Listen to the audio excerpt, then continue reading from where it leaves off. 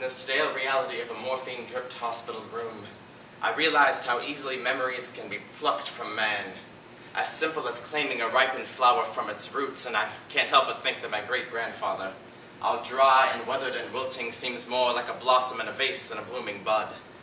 I'm just glad God didn't pick you in your prime. He waited until you were wizened enough to forget. But somewhere between the Alzheimer's and the sedatives, you gave me what might be your last piece of right-minded wisdom.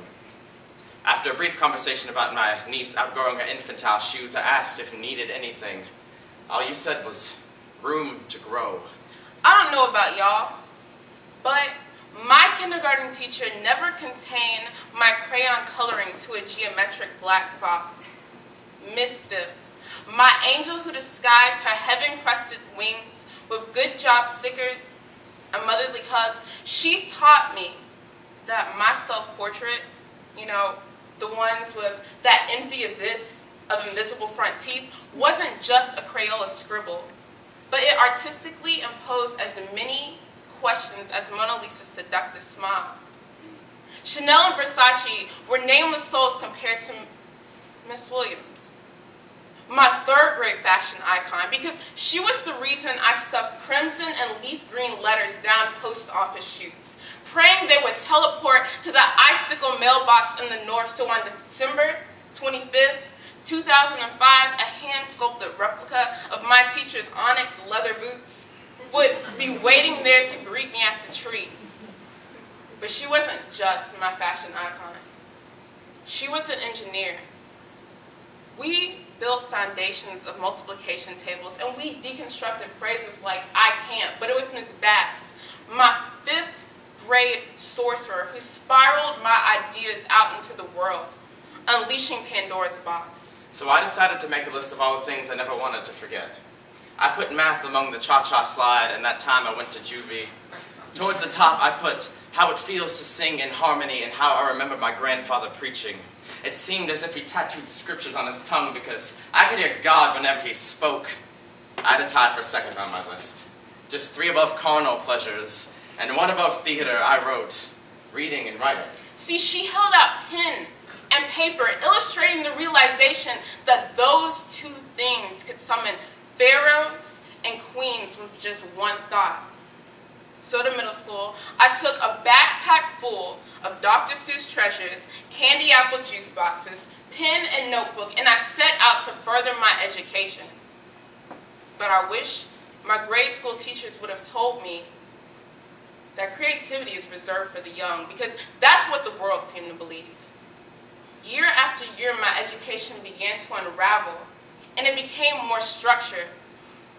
It wasn't an education to help the astronaut pirates to my left, or all those firefighters to my right learn how to develop their own individual strengths. It was an education that fit us inside one predetermined box.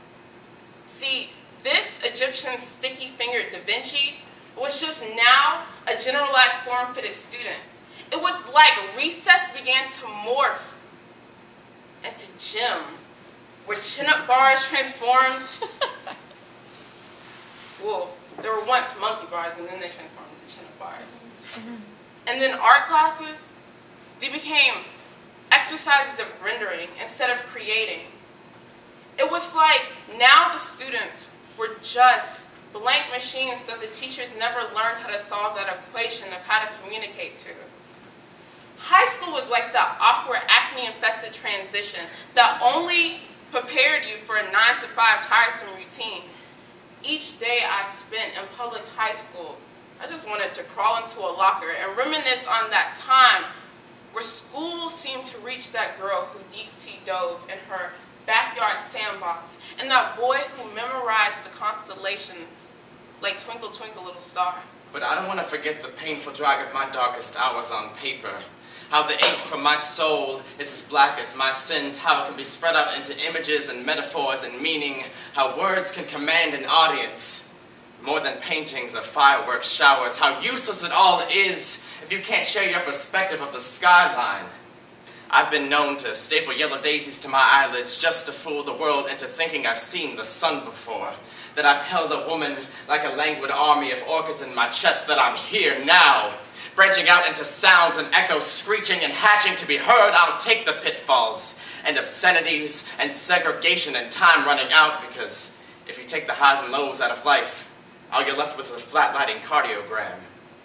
Art is what gives you the room to grow, to sprout papyrus wings to seize the world.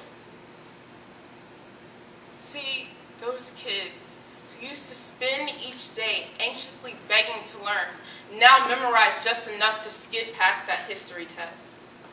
They settle for mediocrity and with blinded ears don't hear the symphonies in life. It's like the popsicle students. They just melt into the desk as if the teacher's lessons were lullabies. These kids began counting on jigsaw fingers and toes, then hopscotching straight to trigonometry, never learning how to build that Lego bridge. Number 1 on my list is strive to make new memories. I left a blank space in the middle of my paper to write them down too. I pressed my dreams along the spine of my notebook next to a 17-year-old flower, just to remind myself that beauty can be found in existence even after we've been placed in an urn or a coffin or a vase. I'll rip recollection from God's hand like the ivy drip my great-grandfather so often rips from his veins. I'll become more than potpourri strewn on the floor of history. You only have one chance to become an enigma. See, we need an engineer. Miss Williams, my 3rd grade fashion icon. Or Miss Bass, the sorcerer who spurred the inner artist inside me. Or Miss Stiff, the angel I could run to whenever that hell of depression surrounds me so I won't fade into the high-pitched bells and crowded hallways. We need educators with an imagination who can transform arithmetic into architecture and essays into movies. I don't wish that high school could transform back to elementary naps and animal crackers, although that would be nice. But I just hope that all those people who say that youth is wasted on the young, they would realize that they are partially to blame. Because as time speeds by, adults seem to contain themselves more and more into specific, categorized bubbles. If youth is really wasted on the young, then creativity is just a disease that adults are immune to. Wow.